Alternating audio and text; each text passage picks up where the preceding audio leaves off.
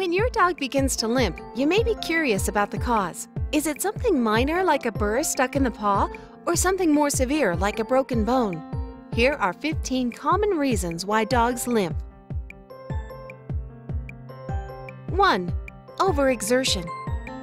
Sometimes a fetch session, rough play, or a run in the park can leave your dog sore and cause hobbling about. Most dogs will usually recover quickly. 2. Objects stuck in paw. Dog limping is often caused by a laceration in the paw or something stuck between the toes, such as a burr or thorn. In some long-haired dogs, even their own fur can get matted between their toes and cause discomfort. 3. Ingrown nail. An ingrown or overgrown toenail can cause discomfort by digging into your dog's foot pad. In severe cases, dogs may need veterinary attention. 4. Insect stings or animal bites. Venom from bees and other insects can be poisonous and cause swelling. Animal bites can also be dangerous because of puncture wounds and infections. 5. Underlying scar tissue. If your dog has had a previous injury, built-up scar tissue can cause limping. A deformity from a birth or an improperly set bone can also cause lameness. 6. Infection. Infections of the paw or leg can cause a dog to chew and inflame the skin. Most infections can be treated with antibiotics and an e-collar. 7. Injury. Leg injuries are one of the most common causes of limping in dogs and should be suspected if the onset was sudden. 8. Wandering lameness.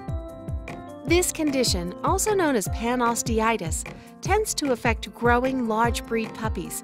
It causes lameness to move from one limb to another over the period of several weeks or months. 9. Luxating patella. This occurs when a dog's kneecap moves out of its natural position.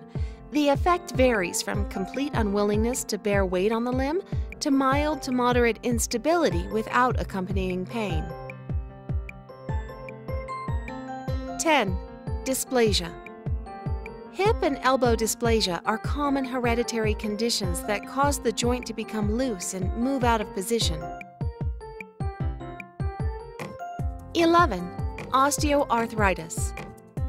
This condition of chronic joint inflammation is caused by deterioration of cartilage.